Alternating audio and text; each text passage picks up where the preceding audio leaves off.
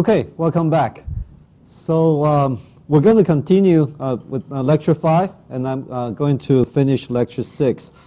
Talking to you in the past couple of days, I actually made some adjustment to lecture 6 so that hopefully also make some of the things that you're interested in a little more clear.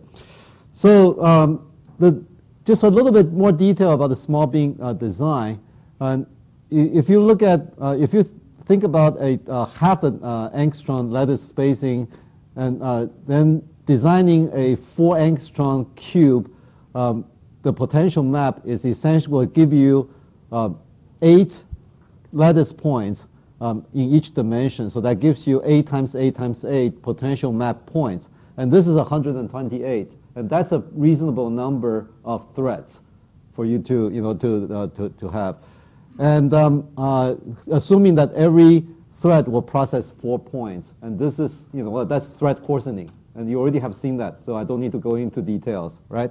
And here you can get about 34% of the efficiency. That is, 34% of the examined atoms are within cutoff distance. This is something that I really want you to remember.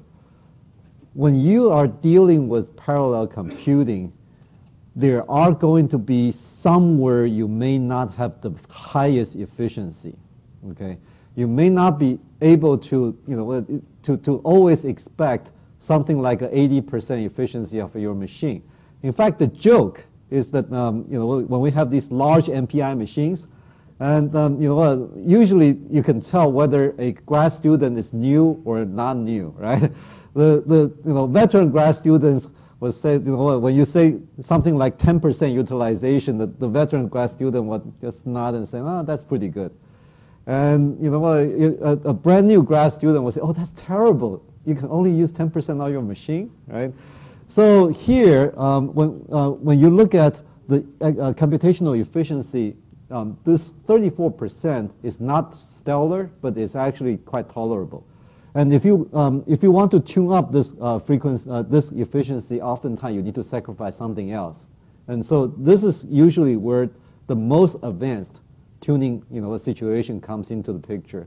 And I'm not going to cover those kind of things. And I don't think most of you would be interested in doing that level of tuning, because usually at this level you already got enough performance out of it for your application. I would rather go to a vacation myself rather than keep tuning my code. Okay, so there are a few more.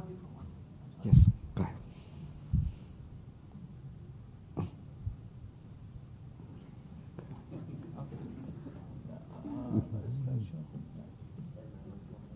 Okay.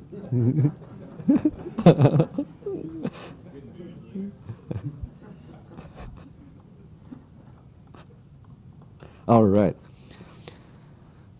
So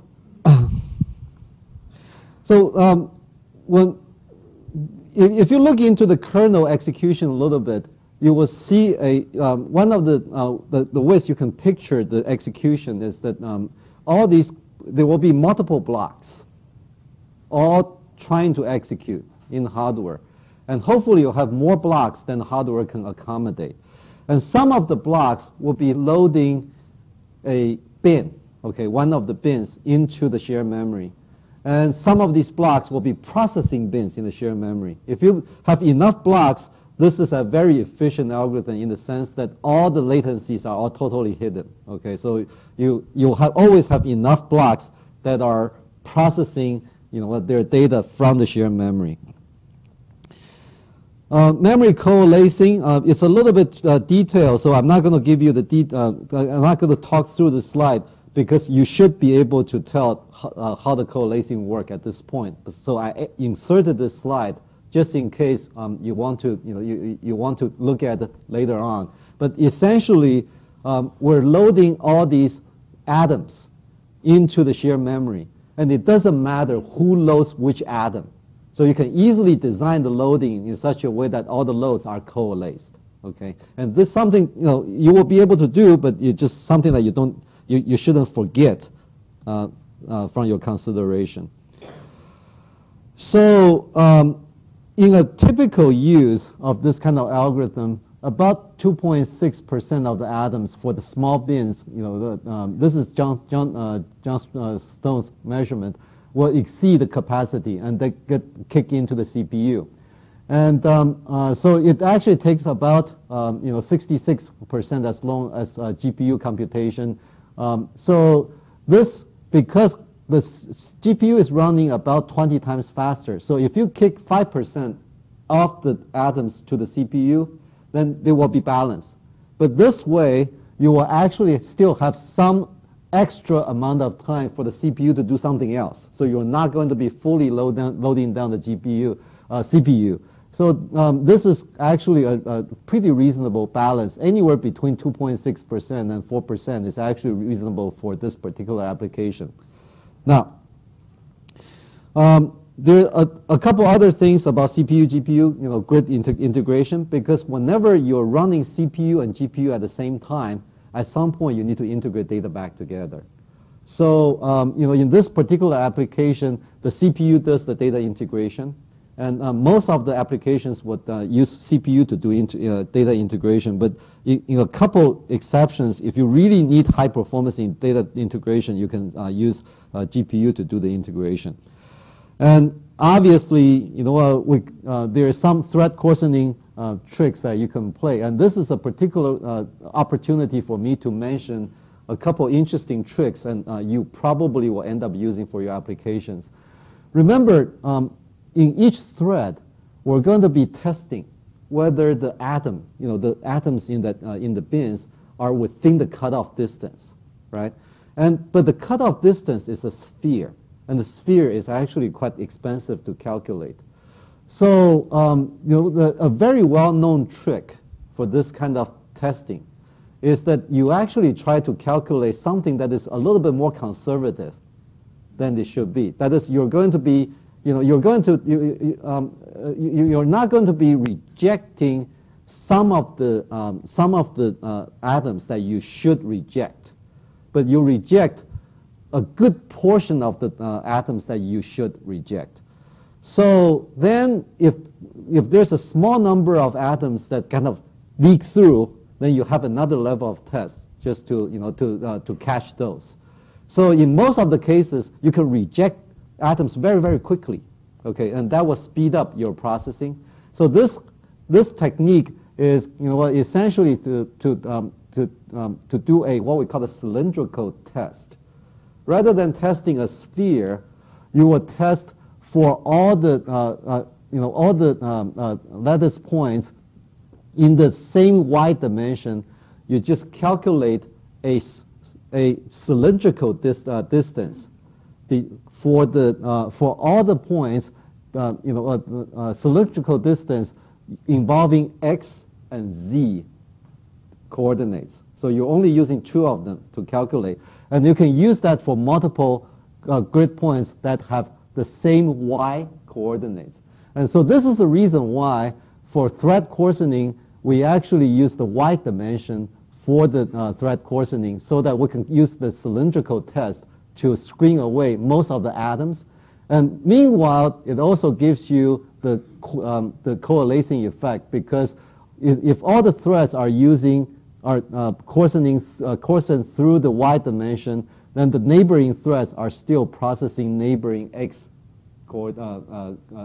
lattice points. So this enables coalescing. It also enables fast cylindrical test on top before you do the full spherical test. Okay, so this is a very interesting trick that if you're interested, you will see this in many, many applications. Most people who have been doing this kind of test all know that you can do a quick test first and then refine it later.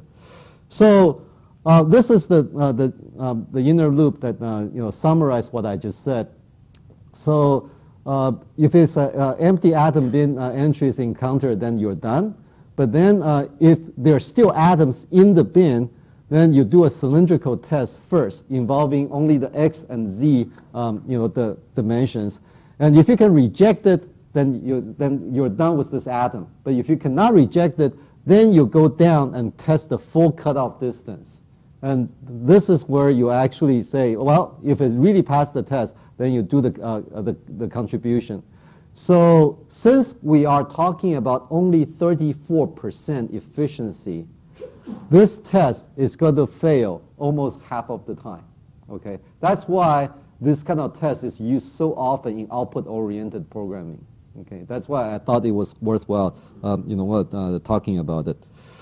So with all that effort, you have a kernel that operates in the small kernel regime here, and with with this particular kind of implementation, you can have CPU GPU overlap. Remember those excess overflow atoms go to the CPU, and you can actually execute this piece of code with about somewhere between 12 and 21 times faster than a CPU core, and that's pretty much what I want to say about fixed capacity binning. And we talk about large bin and we talk about small bin design. If you are interested in more of this, there are actually quite a few papers about this kind of stuff, so I can easily put together some references for you. Okay, so that's this, and then we're going to move on to the final lecture. 4 fingers. Right here. And lecture 6. Okay. Okay. So now we're going to move into the final part. That is, I would like to give you a little bit of taste about how people deal with very large but sparse data. Okay. And data distribution is one of the very fundamental issues that all the parallel computing people need to deal with. Whenever the data is very sparse and non-uniformly distributed, it always causes problems with load balancing and so on. So I'm going to give you a very high-level view of how people deal with sparse data in the GPU computing world. Okay, and I'm going to be using 2 examples. But those 2 examples are actually just one if you start to look at it carefully. So I hope to show you that at the end, before the end. So we're trying to learn the key techniques for compacting input data for reduced consumption of memory bandwidth. And so that we can, by using the on-chip memory more efficiently, and also to transfer fewer bytes from the DRAM to the on-chip memory. In many ways, the second one could be even more important than the first one. Sometimes you may have enough memory to hold everything you need, but by transferring some unnecessary bytes from the DRAM to the on-chip memory, you actually reduce the bandwidth reduction that you're trying to accomplish when you use on-chip memory to start with. So also, hopefully, we can, I can help you to understand the trade-offs between the input compaction and input binning regularization. Okay, there are some intrinsic trade-offs that you need to be aware of. So sparse data. I don't think I need to convince you that many real-world inputs are sparse and non-uniform. If you're in astronomy, you will know that the input data is extremely non-uniform. There are very dark part of the sky, and they're very a bright part of the sky, right? And mesh models, like finite element models and transportation networks. When people deal with logistics, the U.S. freeway system is extremely non-uniform, in terms of connectivity, right? So there are all these things, communication networks. These are all very sparse kind of interconnect that will translate into sparse data representation in your models. So I would like to start by talking about sparse matrix first. Okay, many of you will be dealing with sparse matrix, but even more importantly, sparse matrix is actually the foundation for understanding compaction strategies in general. If you really understand all the sparse matrix formats and representations, it will be very easy for you to understand the other compaction methods. Okay. So I stole these slides from Michael Garland. Okay, so Michael has been giving some of these sparse matrix lectures, and so I decided that it's much more efficient to reuse his work rather than trying to put together some slides myself.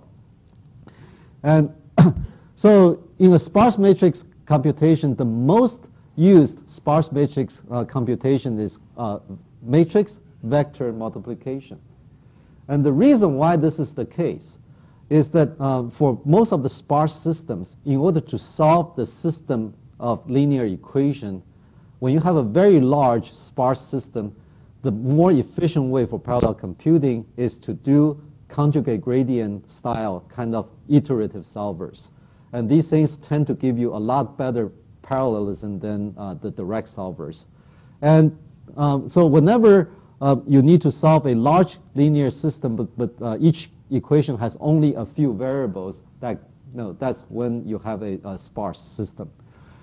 And in order to do these iterative solvers, in general, what you do is you're given, you're given a answer, sort of the value vector. You are given the system of equations, and you have some additional constants.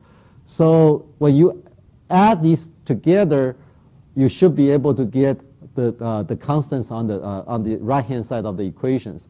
So a procedure to do the iterative solver is by guessing what the solutions look like. So these are the variable values that you need to get to. So you get some value, and then you do the multiplication. Essentially, you're evaluating all those equations, and then see if you can get close to the right-hand side values that you're supposed to match.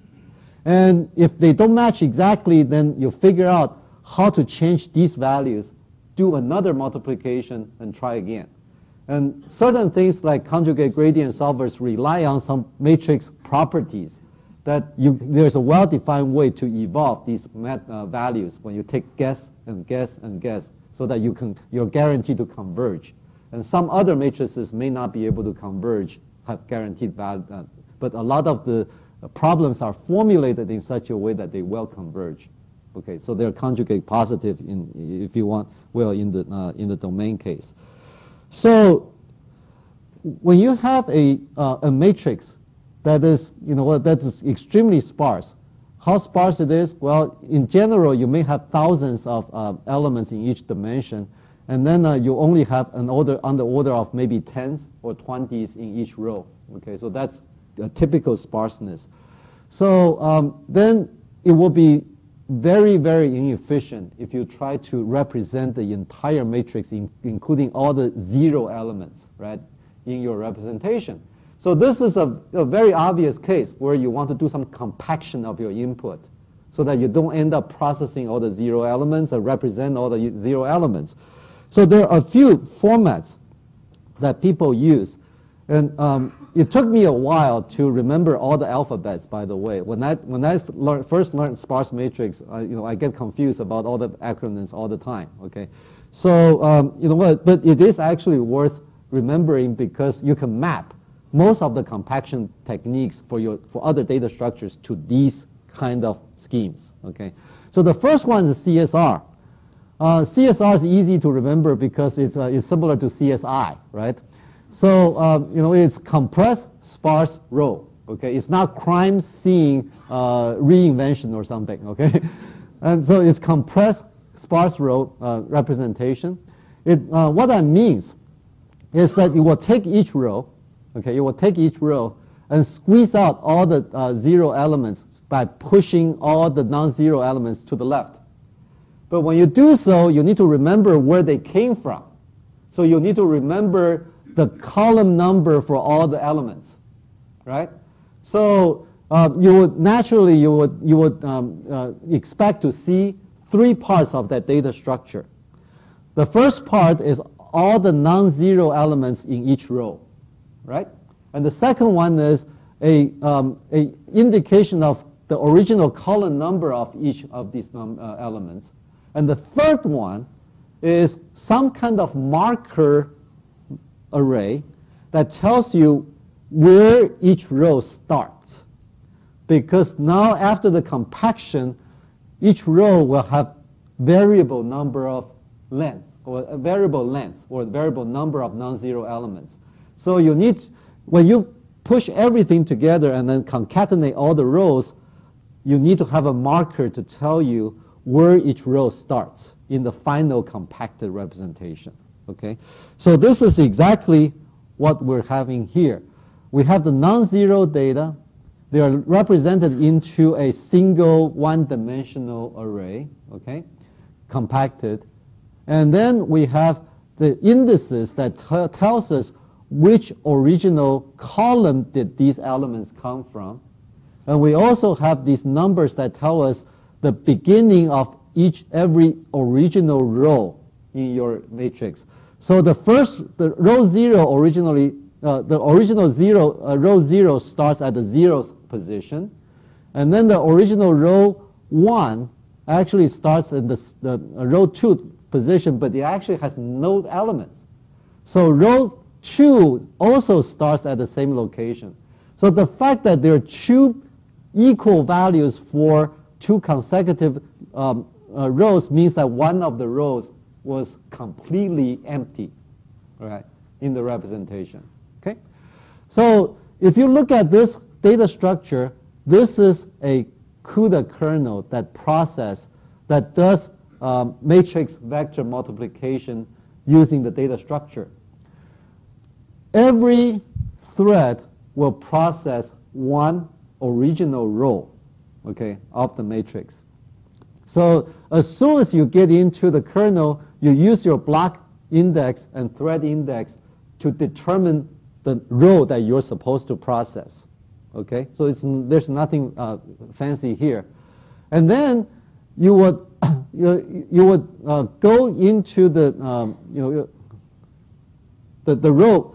So if the row is less than the number of rows, because obviously we may actually end up having more threads than the number of rows in the system. So we're testing whether the thread is outside, okay, the boundary, just like the vector addition case.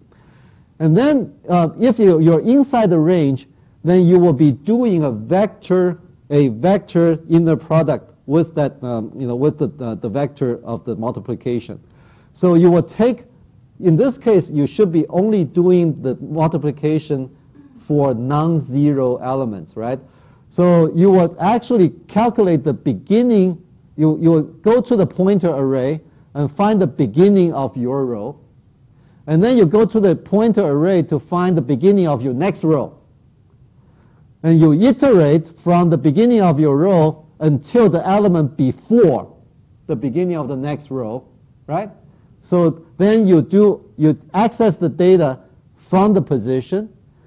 And when you multiply with that vector, you need to use the original column number to select the right part of the vector to do the inner product. And once you do the multiplication, you can accumulate. So you will iterate, in this case, thread 0 will iterate through both elements of row 0. Thread 1 will iterate nothing. You will not, because the start and start and end will be equal to each other, so it will not iterate. And row 2 will iterate through these two, actually probably 3. So then you can just see how the execution goes. There are a few problems with CSR. Okay, this is a perfectly acceptable kernel, and it will run reasonable way, and that it actually uses very little global memory, and it's actually arguably the best compaction you can do on a sparse matrix. Everything else that we're going to be talking about will have less compaction, less effective compaction, but you give out a little bit compaction effect to get more regularity or more coalescing and so on. Okay, so you kind of go backwards. Yes, Albert. So you see sparse matrix vector fairly often in the field. Yeah. What about sparse matrix? Is that yeah. Sparse matrix multiplication is not common in the literature.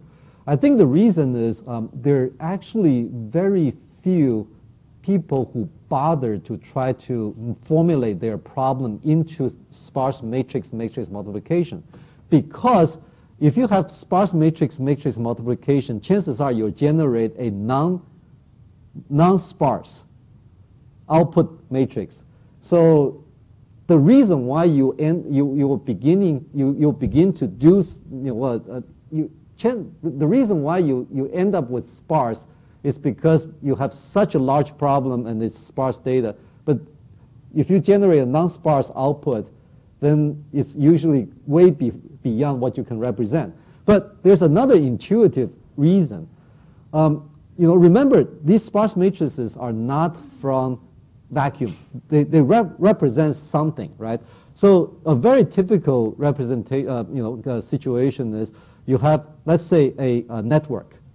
And all these non-zero elements represent some kind of connection, some kind of edge and some kind of cost going through that edge. So what I'm trying to say is this. When you propagate any kind of flow through these networks, it's actually just a matrix vector multiplication. So it's seldom the case that you actually need to do a matrix multiplication to figure out something. There's a one notable exception, yeah. And that's the Lurkin formation of coarse grid operators in the multi-grid cycle. That'll be transpose. A lot of people do that explicitly. Okay, so that will be a matrix multiplication. And does it always generate sparse or it would generate dense? Because in some sense it's going to be close to sparse because it's representation of that sparse operator on a coarser map. Okay, so by the nature of the problem, you know that it's not going to blow up into a full. Okay, yeah. So whenever that's the case, then you can do it. Yeah. Okay, so you probably cannot see this very well. So let me kind of just go to the next one, and this is actually easier to see. One of the biggest problems with CSR representation is that the threads are going to be processing the elements in the original row, right? And these original row members are actually laid out in consecutive locations. So you will have thread 0 going down and thread 1 going down horizontally.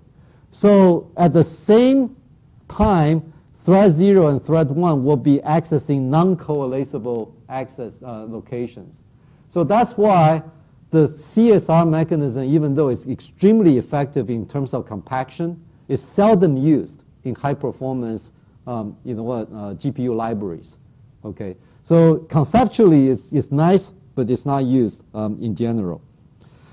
So the most frequently used method is actually called ELL, and ELL is actually the name of a package. So this is kind of a legacy name. It was the format used by that particular package, and now it's inherited into it's called ELL pack. And the idea is actually quite simple. When you take, let's say, a sparse representation, and then you do the CSL kind of compaction, but before you go and concatenate all the rows together into a single row, you actually pad all the rows into the same size. Okay, you pad all the rows into the same size. So if you have a small row, then you will add some dummy elements into the row. Okay, 0 elements, in fact. Okay, so why is this? The reason is if you pack these things, pad the elements into this array, now you actually have the look of a dense array. Okay, now you have a rectangular array. Okay, rectangular matrix. And whenever you have rectangular matrix, there's something called transposition. You can easily transpose rows and columns, right? And so remember that coalescing problem? If we transpose the array, the matrix, then we can actually fix the coalescing problem by representing all the column elements in the same, right, in the adjacent locations. So these were the elements from different rows, and these are now in the sequential location. So or you can just view it as layout according to the column major, whichever way you want to look at it is fine, right?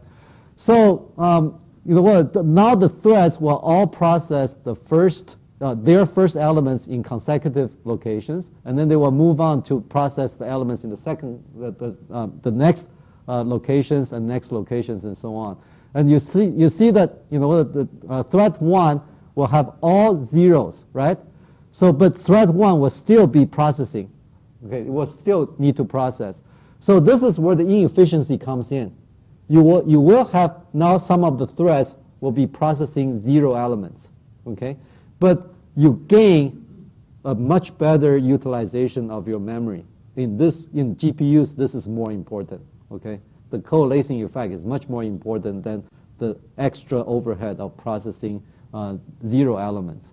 So that's why the high-performance GPU libraries all use some format based on ELL, not exactly ELL for the reason that we're going to talk about very soon. Now, here is kind of a crazy format called COO, okay? And coordinate is a coordinate format. This format essentially records all the column and row numbers of the original one. So it maintains the same level of compaction of CSR, but it records the exact column and row numbers for every element. Okay? So remember, this used to be a pointer array, right, for the CSR. The reason why you do this is that now you can actually, even reorder any of these things, and you can still recover, right? You can still recover their original coordinate, okay? And this, in general, is not exactly what you want to do as the primary representation, okay? It does blow up the representation a little bit, and also it doesn't really allow you to efficiently go and process the rows. However, this actually gives you a very interesting overflow bucket for ELL. Okay, and this is what we're going to be talking about next, called hybrid format. The problem with ELL is that we're going to make all the rows the same length, right? But the problem is if you have a few rows that are much longer than others, then you're in trouble.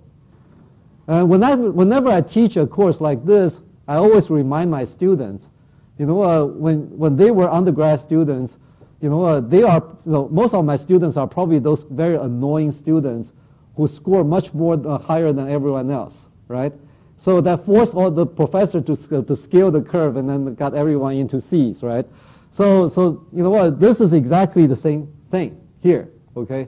So if you have a few rows that are much, much longer than others, then you force everyone else to have a large number of 0 elements in ELL.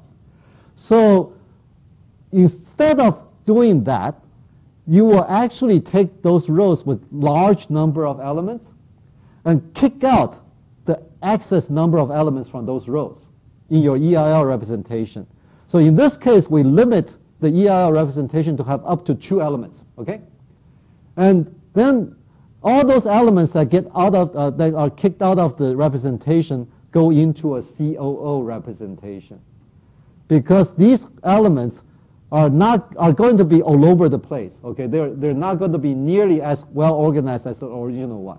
So representing them using the COO allows you to allows you to recover their position very quickly, and it doesn't really cost you too much more compared to CSR, because in CSR you will have lots and lots of those 0 pointers anyway. Okay, so that's why this is called a hybrid format, where most of the well-behaved rows are represented in ELL, and then all the rows with excess number of elements, the excess elements are going to be all put into a COO format. So this gives you, then you transpose the ELL representation, you get very high performance GPU execution, and you can actually use CPU to do the COO if you want, okay? because these things are not going to be very well behaved on the CPU, and Michael Garland's library actually does that. It will just ship these very irregular COO elements into the CPU, and then use the ELL on the GPU. Okay. There are other ideas. Okay. One idea is the JDS format. The Tokyo Tech folks, are you still here? This is from Tokyo Tech and Satoshi Matsuoka's group. And so the idea is this. You sort the rows according to the number of non-zero elements. Okay? So in the previous case, let's say we go back to this case. We actually will sort all the rows, okay, all the rows, according to, let's say, the number of elements they have. In sparse matrix, if you do this, then you need to keep track of the original row numbers, right? You need to keep track of the original row numbers they come from. But it's actually not bad, because remember, the whole point of doing this for many applications is to do matrix vector multiplication. As long as you also reorder the vector part properly, you're okay. You don't need to go and recover all the original rows anyway. So this is actually very good for iterative solvers. After you sorted all the rows, then you have let's say from long to short, right? Long to short. And then when you no longer need to do a single kernel, okay? You can actually cut off from some point, and you can divide the matrix at some point and say all the rows above me have enough, okay, have enough elements that I can allow more elements in a row for ELL. And all the elements below me have fewer, right? So I use fewer elements in my ELL. So I generate two kinds of ELL representation, right? And then I can, I can launch multiple kernels. Each kernel will be efficient, okay? And this is actually the highest performance style of sparse matrix implementation that we know of, okay? And now, if you look at some of the sparse forms, you will actually see, see a kind of a spectrum. The most structured ones are the diagonal ones, and you have some very definite patterns. And then you can go all the way to the totally unstructured situation where there's no pattern at all. Okay, and this is Michael Garland's summary about what should be used for the diagonal matrix. You should just use the exact representation of the diagonal representation, and then you can have even more efficient way of handling things. I didn't go over that. Okay. So then, if it's still mostly structured, then you can use ELL, okay? Because let's say if all the elements, all the rows are of the same number, okay, then ELL is terrific for that, even though they may not be exactly diagonal, right? And then the compressed row format is somewhere in the middle. That is, if you have more or less the same number of elements, but they vary a little bit, then CSR is actually not bad. And once you go into more variation, then you use hybrid to get rid of some of the excess ones, right? And then eventually, if there's absolutely no structure in your sparse matrix, then you may as well just go to COO, okay?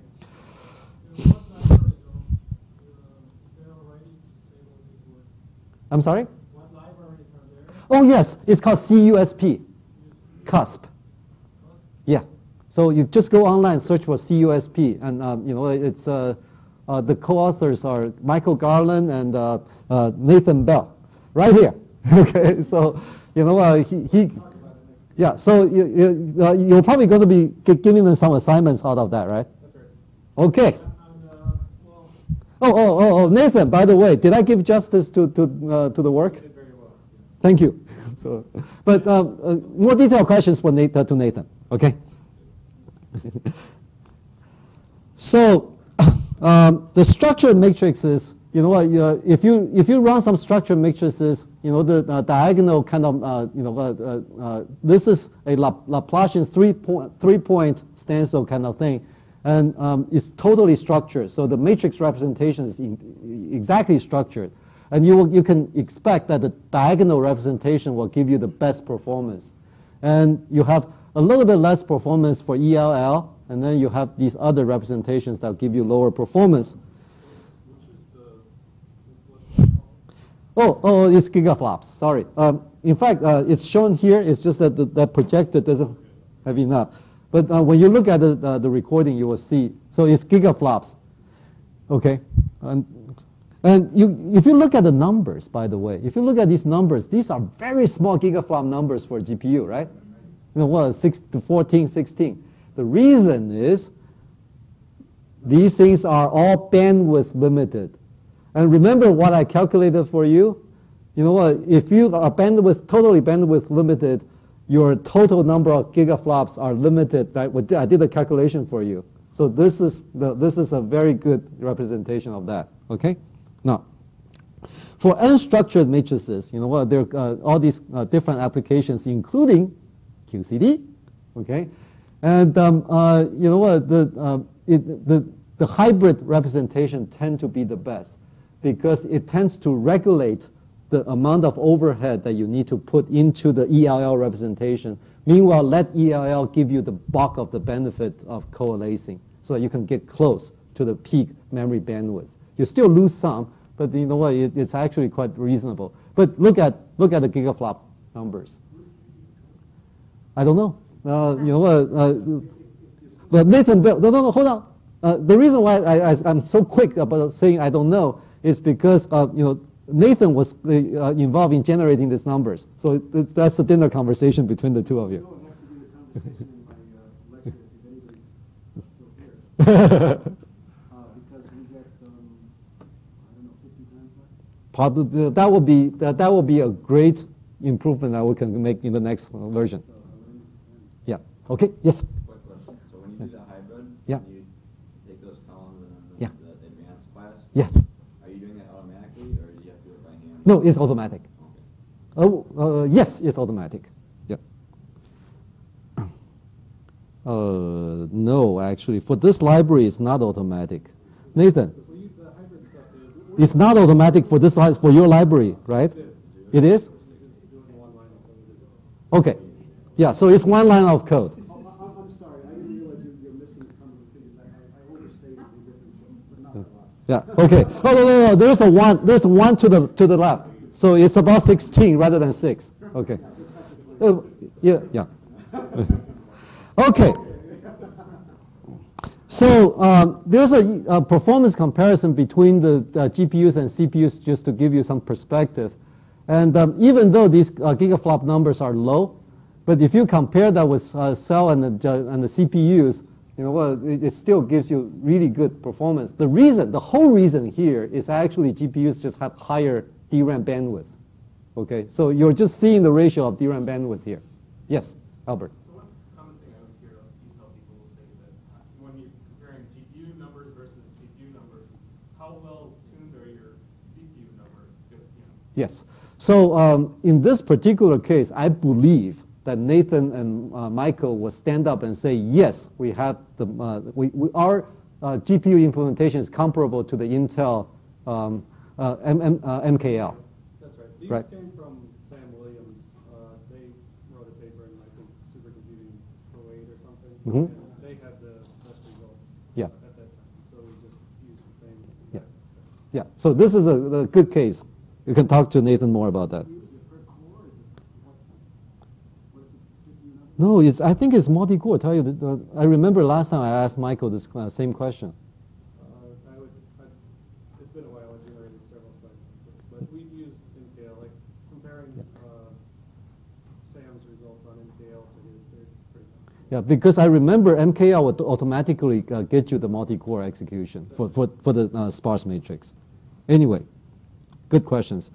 But I do want to make sure that I go to the next phase and help you to link the sparse techniques into compaction, okay? So let's go back to binning a little bit. So let's kind of assume that we have a very simple one-dimensional gridding algorithm, and we have these different kind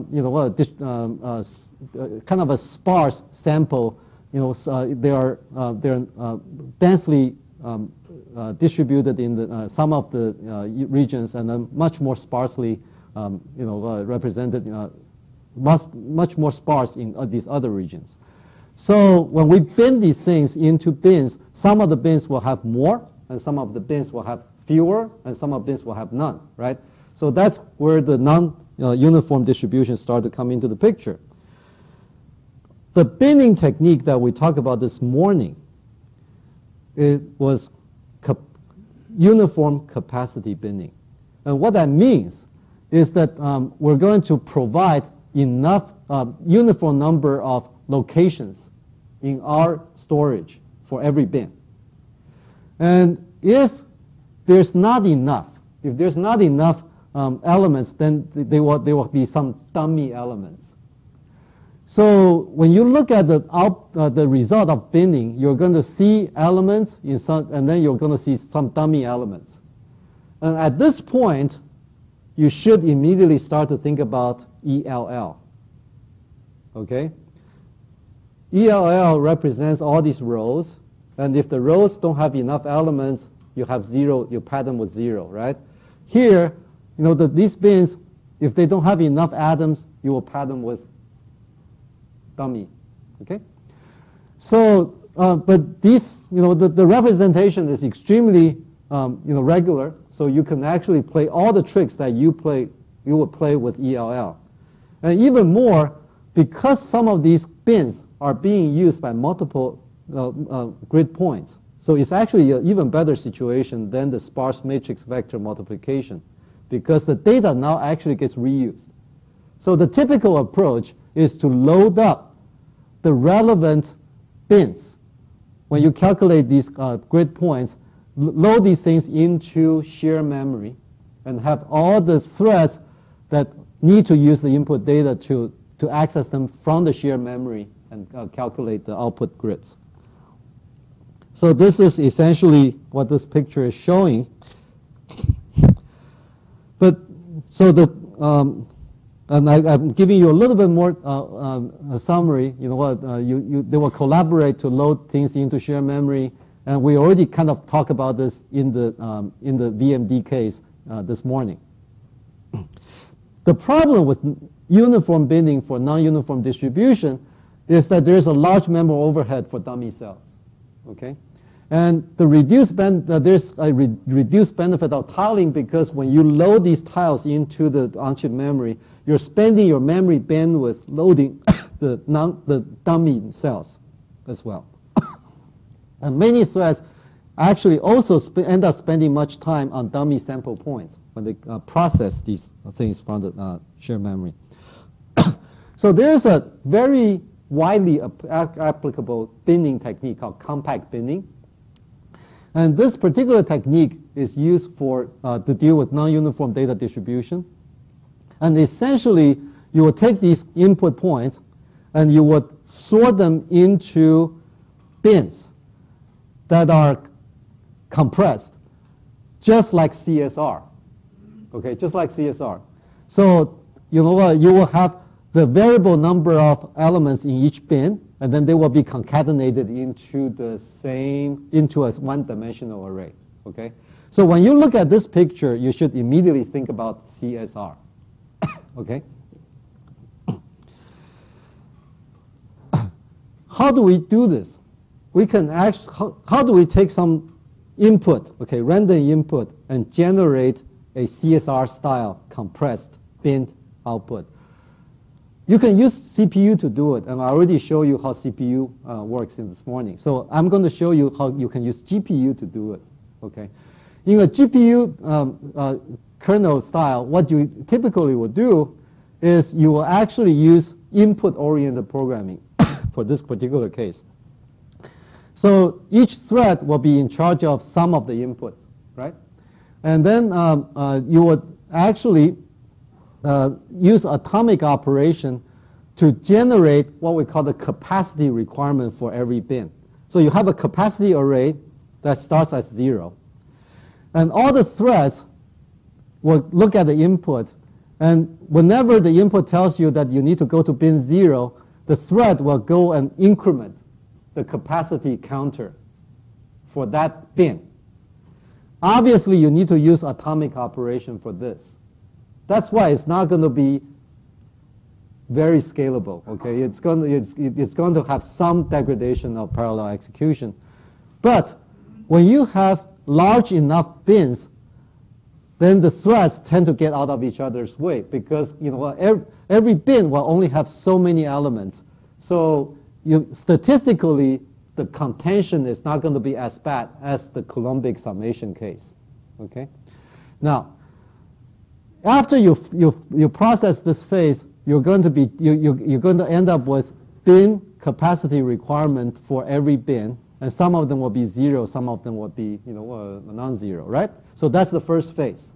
Use atomic operation, input-oriented programming, and then all the threads are processing inputs, and they go to the counter and then use atomic operation to increment the capacity. And then you end up with this capacity array, okay? And you can use a parallel scan operation on the capacity array to generate the starting location for all your bins. Because when you know that bin 0 needs 3 elements, then you know bin 1 will start with location 3. And you know bin 0 and bin 1 together have 5 elements. You know that the bin 2 will start with location 5, assuming that everyone started with location 0. So this is a cumulative. Essentially, the starting location is the cumulative sum of all the previous bins. So this is a typical application of the prefix scan algorithm. And there is a group of people who actually spend a lot of time implementing good prefix scan algorithms, and in a library called CUDPP. It's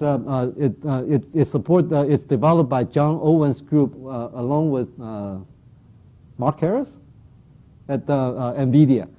And so this library has probably the most tuned and well-maintained prefix scan algorithms. So I would just recommend that you just use CUDPP. In fact, some of my students used to maintain their own prefix scan, and they just got tired of trying to compete with John's group, and so now they all use John's implementation, right? So you can generate the beginning location, and this should remind you of the pointer array of the CSR, right? So we're really just generating a CSR representation out of all the inputs. Make sense? Now, then you can do the actual binning, because now you have the beginning location of every bin, and so you can just take the inputs again, all the inputs again, and then look at the input and say, oh, this needs to go to bin 0, and it has the beginning location, and then you atomically increment this location and put the value into this, so that the next time when you have another bin 0, you will go to the next location. And because every bin already has the beginning location, so all the bins can actually be processed in parallel, right? So you can enter all these things without trampling each other. So this is a very, very parallel mode of operation here.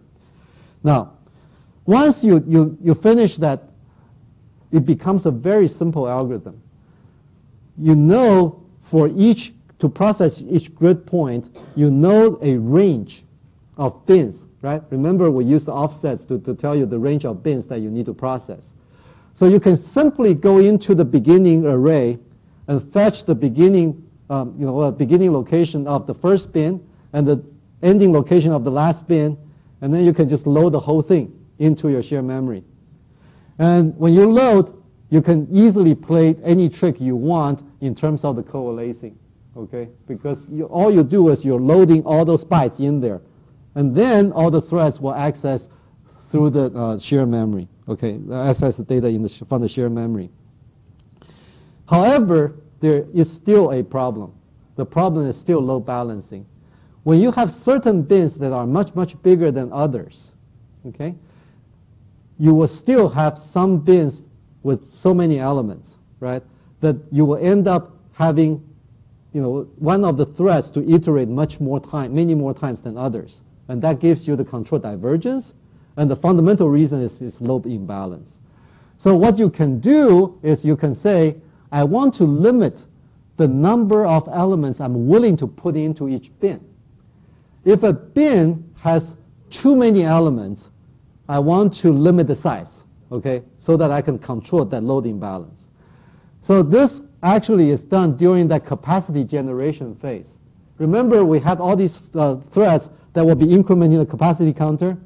So in your code, you'll be limiting that counter to a certain value. If the limit, if you hit the limit, then the element gets redirected into a overflow bin. Shouldn't this remind you of COO in the hybrid, right? So that overflow bin is actually the COO, okay? Now, so once you set the limit on these bins, then these bins are of roughly the same kind of capacity, and then you can generate the beginning location just like you did before, and then you can just then this becomes the EIL style computation, and actual binning, you can either put an element into this EIL style representation, or some of the excess ones will go into the overflow bin. So I summarize this for you. Okay, you should be able to to tell the correspondence. So at this point, I'm done with talking about several major techniques, and for most of you, those techniques might just be enough. Okay, but I have to warn you that we know there are several other techniques that I have not talked about. If you look at this table, oops. Okay, if you look at this table, sort of works.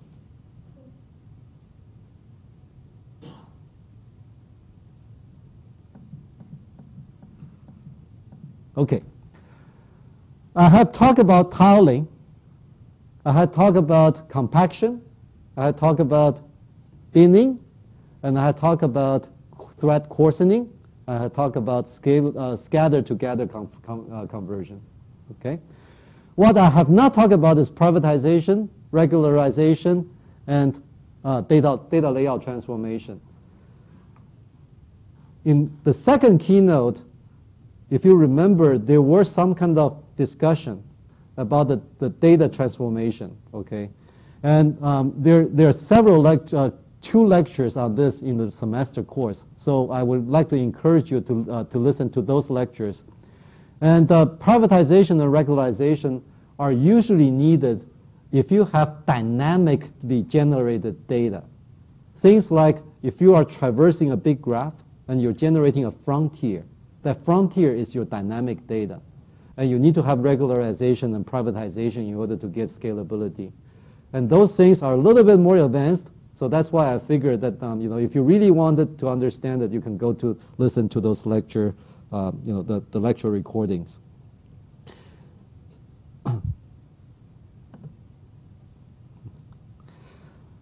So one of the things that will be interesting, to some of you is that we actually collected a few applications and then tested these techniques on those applications. So I have a table here that summarizes these applications.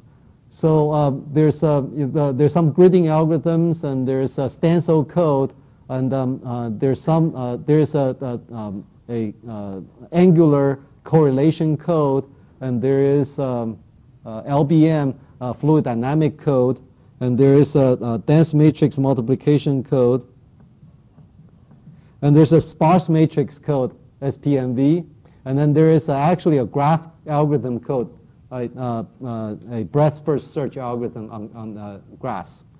So this actually is a very interesting mixture of different types of applications.